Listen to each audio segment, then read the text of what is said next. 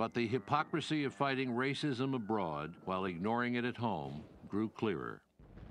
Pickets appeared at Yankee Stadium with signs reading, "If we are able to stop bullets, why not balls?"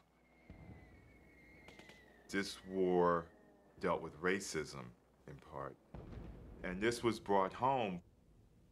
So I think there was this heightened consciousness about racism itself and the whole war discrediting racism, and I think that was what energized black people to a great degree.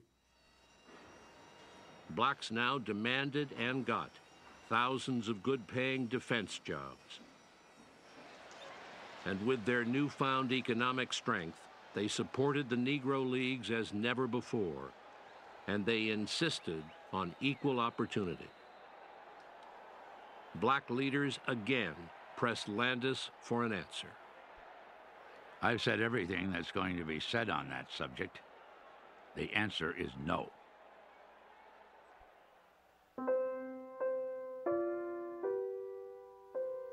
On July 6, 1944, a month after D-Day, a young Army lieutenant named Jack Roosevelt Robinson boarded a military bus near Fort Hood, Texas.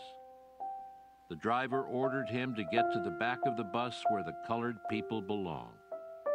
Robinson refused and was court-martialed.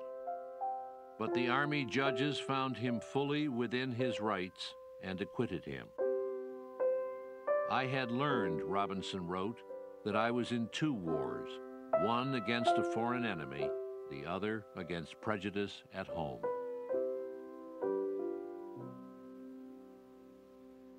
A few days after Robinson's trial, Kennesaw Mountain Landis died at the age of 77.